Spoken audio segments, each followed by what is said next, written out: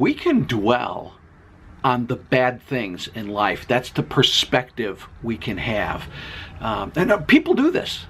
People do this. In fact, some people, I hate to say it, some people kind of like doing this. Some people, even in a certain sense, kind of romanticize the difficulties and the problems and feeling bad and going into a downward spiral and being the dark, brooding, deep thinker.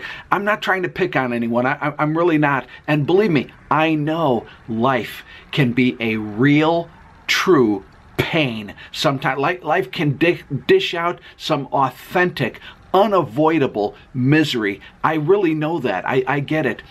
But there's a sense in which we can choose the perspective that we bring. We can choose to feed the misery and sort of nurture that misery and sort of live with it, or we can choose to focus our minds on what's good and positive and excellent and helpful. We can choose to focus on the victory that we have in Christ. Are you willing to try to focus on the good?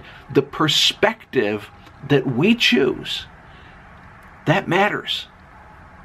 It matters. And I know, again, I know there's going to be some exceptional situations in which there is a genuine pain that comes that exceeds any feel-good speeches or any quick motivational rants I come up with. I know that. But in general, for the most part, it's going to serve us well. It's going to be for our own good.